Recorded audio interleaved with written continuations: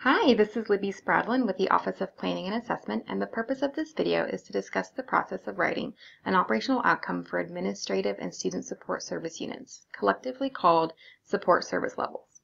Operational outcomes are a core component in assessing institutional effectiveness activities.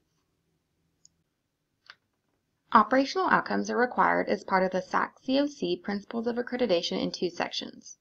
Standard 7.3 states the institution identifies expected outcomes of its administrative support services and demonstrates the extent to which the outcomes are achieved.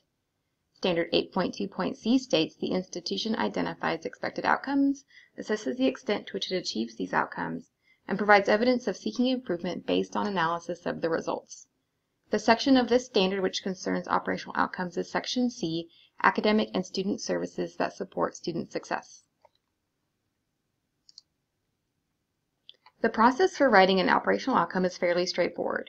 Each unit should have 3 to 5 outcomes, and outcomes should be related to a primary function of the unit. Outcomes should be concise, usually 1 sentence long, and phrased as a goal statement. Outcomes should also clearly articulate what is trying to be achieved. Finally, outcomes should be clearly defined in measurable terms.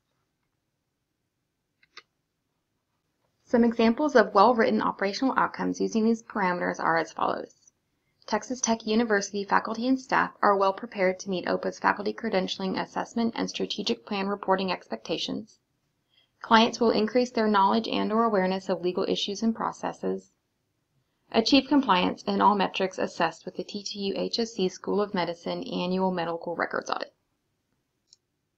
If you have any questions regarding operational outcomes, please contact the Office of Planning and Assessment at 742-1505, or you can contact me directly at the information provided on the screen.